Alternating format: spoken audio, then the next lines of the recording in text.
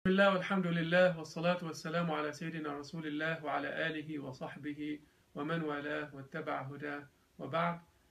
I am very happy to introduce a new Muslim to our community, a lady that studied Islam for almost 2 years.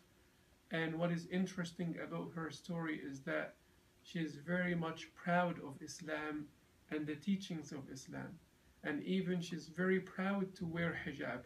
And she finds this hijab as a sense of security and dignity and protection. So I'd like, before we say the Shahada, I'd like to ask you first, what attracted you to Islam when you started studying and learning? Well, what attracted me to Islam was the lifestyle, the closeness Muslims are within themselves. Mm-hmm. Also, it gives a sense of peace, inner peace, and the teachings is just a beautiful lifestyle, way of living, and it's just security, peace.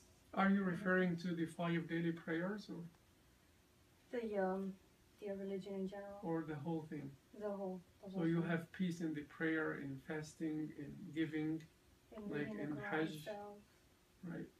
You see kindness, you're more kind towards people as well. Very good. And when you studied about hijab and when you started wearing hijab, how did you feel about that?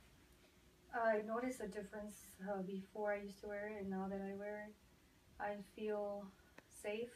I feel respect towards my husband, respect towards my children, and respect to myself as well.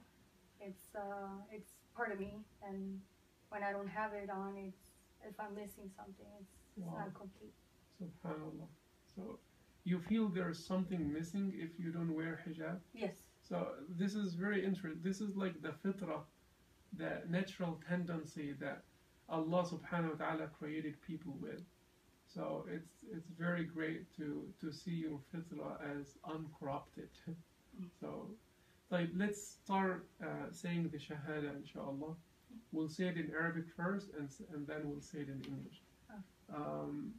Say Ashhadu an la ilaha illallah wa ashhadu anna Muhammadan Rasulu Allah.